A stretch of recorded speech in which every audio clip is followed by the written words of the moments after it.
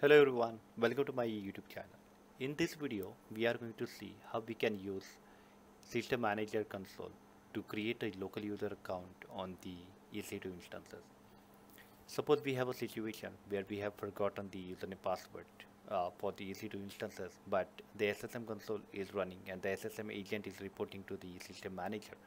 Then we can leverage the SSM console to create a user account, and then we can use the same user account and password to log in into the system. So let me show you the instance here.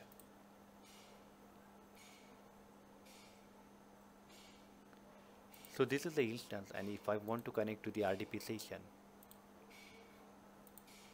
I need to retrieve the password. Now suppose I don't have this password or I don't have the key. If I click on the get password, it will ask me to upload the private key. But for some reason, I don't have the private key available with me, so I cannot decrypt the password that is there. So we have to use the another method here. Okay, so if the SSM session manager is working on this computer, then we can connect to the uh, system manager console, and then we can fire a few commands to create a user account. This SSM manager console directly connect to the instances with the admin privileges, so you can fire the PowerShell command, and then yeah, it can whatever the activity you want to perform based on the commands that you want to use, you can perform that. So as we want to create a user account to log in into the system, right, I will use the first command, new hyphen local user admin, and then the password we are setting as pass at 1234. So I'll go here and I'll paste the command to create a local user account, and you can see here the name we have set as admin, and it is enabled. The second command we are going to fire to add that newly created account into the administrator group, so it won't give us any error during the login process, because only creating the account will not help us. The account need privileges to access the computer remotely, so it can be either administrator or it can be either remote desktop group. So I'm again giving the third command to add this user into the remote desktop group, and I'll hit the enter. Now we already know the username and we already know the password that we have set, right? So I can go here and I can copy the public DNS, but in your case you can use the private IP address if you are connecting to the local network. So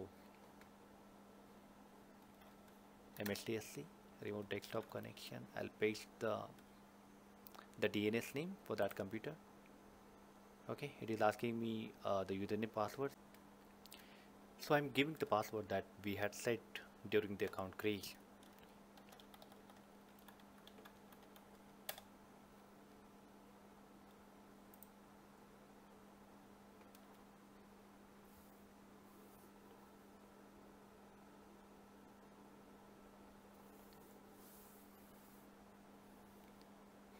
And you can see here we have successfully logged into the system with the newly created account.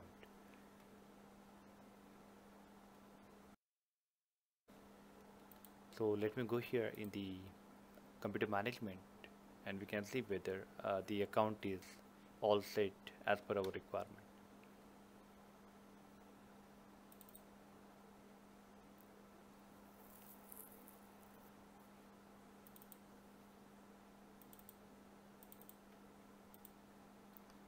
This is the account that we had created. Then groups, we had given this account in the remote desktop group, it is already added, and then administrator group, and you can see here the account is already there.